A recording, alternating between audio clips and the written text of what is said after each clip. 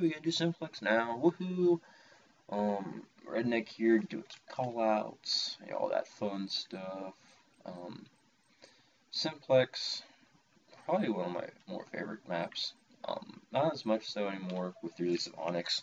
So I really feel like Simplex and Onyx take each other's places, and they could actually get rid of Simplex for the better Onyx. And which actually, okay, I'm gonna call it right now, guys. We all know the pit's coming out here in August sometime with the new map pack or whatever. Assuming Vertigo is just not God's gift from heaven, like the pit practically is, I'm going to go ahead and call it that Onyx takes over Simplex's role in Team Slayer and Flag, and Pit comes in as a big Team Slayer map. Or Pit is going to take Simplex's place in Team Slayer and Flag. I'd like to see either Simplex, preferably Simplex, because I like Onyx more than Simplex. I would like to see them, kind of shuffled.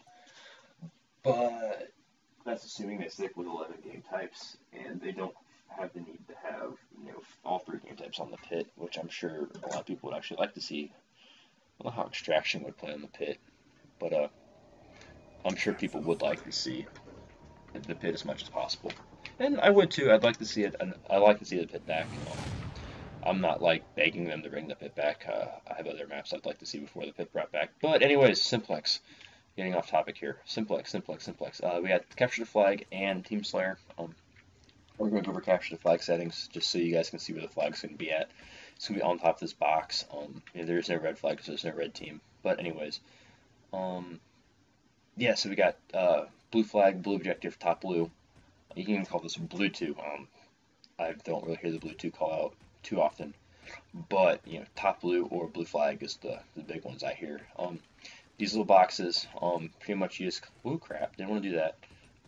But the boxes you can pretty much call them out based on what color you're at and what color of the map side of the map they're on. What I mean by that is like this is yellow base over there, so I'm on blue base. So this is blue yellow box, or blue perp box or blue P box. I actually hear the P call out for purple more than I hear purple nowadays outside of the brigade. So I'm wondering if it's just people I'm playing with or whatever. But that's purple base, yellow or gold base, and red base is across from me, across from us.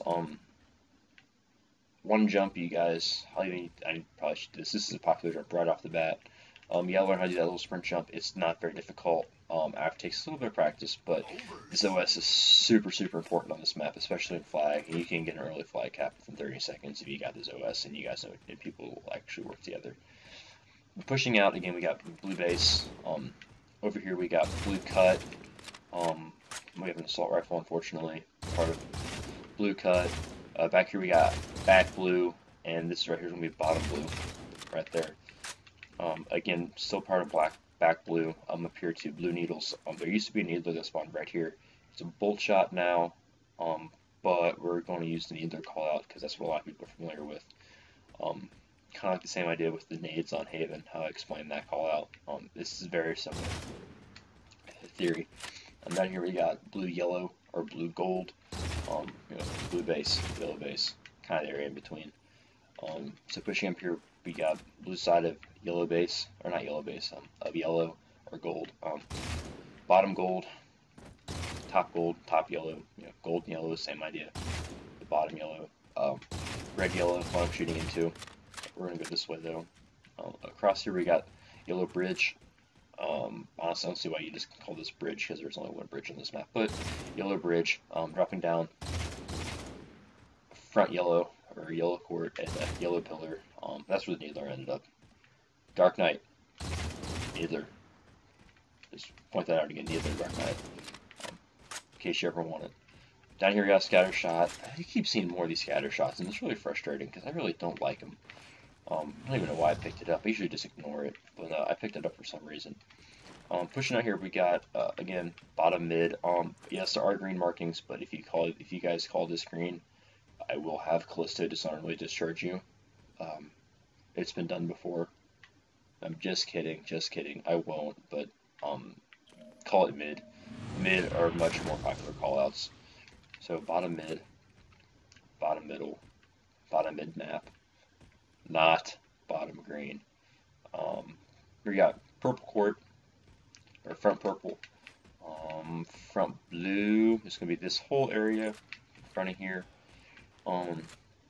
Here we got the jump ups, so blue jump, or blue front jump, I should say. Again, that little jump. Learn that jump. It's important, and you can't exactly do it going back towards blue base. Oh crap, I missed that one. But you can land. If you sprint jump from top mid, you can land on those little indentations right there. And from those indentations, it is a simple crouch jump up to the top of the box. Just want to point that out there to you guys. I do see that they fixed that. Okay. So for all you V3 glitchers, you can no longer pull flag from bottom base because they put those in there. So don't try it. It's not going to help you. Going this way, we got purple base.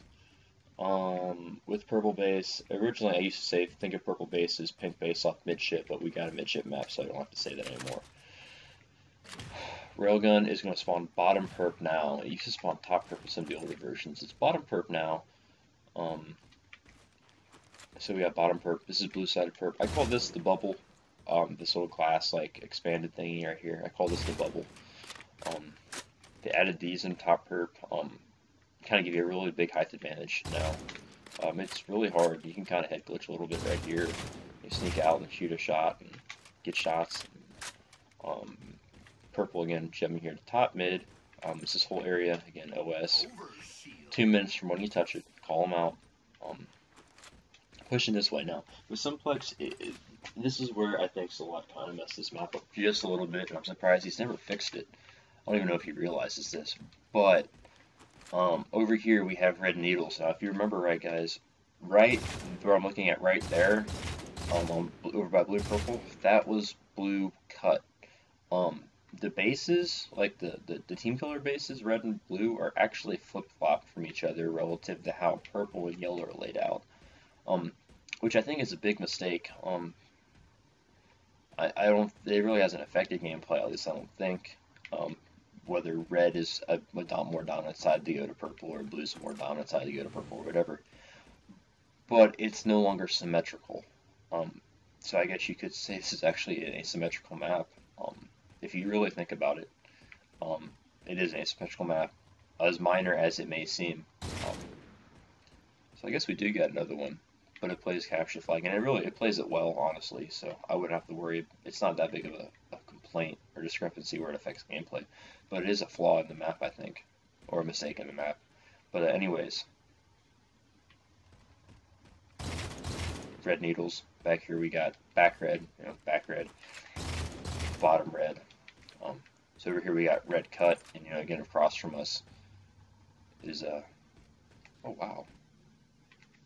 Across from us is whatchamacallit. Can't think of it. Blue needles. That's what I was looking for. Couldn't think of it right there. But other than that, red base is going to be the same callouts as blue base. So blue perk box, blue yellow box, front jump, flag. Flag's going to be right here. They did have these ramps, which I really don't like. Especially I think like if you're sprinting. Nope, I didn't get air. But I don't see what's wrong with just jumping up there and capping the flag. Why we need a box? People just need to learn how to time when to jump and when to land right in the center. It's not that big. It's not that difficult, honestly. So I think that's Simplex. Other additions to the map. I didn't know about this one, but you can get back here on top of these things.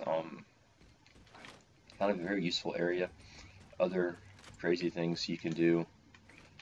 Sprint jump up here to top yellow. Ooh, just made it. And I think you can make this. We're going to at least attempt to do this. Yep, you can go up there. I didn't make it there, but I have seen people get up on top. Right there. And I'm assuming you jump from those little cubby thingies. Oh yeah, I forgot to tell you this. Those are the cubbies. Kind of where I'm supposed to be trying to shoot all this melee am. It's like red, blue cubby. Like, honestly, like, oh, he's in yellow base, We'll see my teammates calling him out. Oh, Mike, he's in the cubby. Okay, so I'll just look here. He's got to be able to react to that stuff. Good teamwork, stuff like that. Okay, going over the spawning on this map with capture the flag. basically there's a spawn area. There are bases per se, extended bases or whatever. Basically, you draw a line from purple where this thing's going to nail, about right there, on center of purple through the mid map over here to yellow. Basically draw a line. Think of that as midfield. Anything over here towards blue base is going to be blue spawns. Anything towards red is going to be red base spawns. It is a static system for capture the flag. So, you know, if your team is controlling top mid and maybe say one top mid, one top purple, and everyone's pushing to blue flag because you guys do blue purple, expect if you're red team to be spawning, well, this would be on red side exactly, but you're going to spawn, you know, away from where they're pushing through, or if they're pulling flag out that way, you're going to spawn here.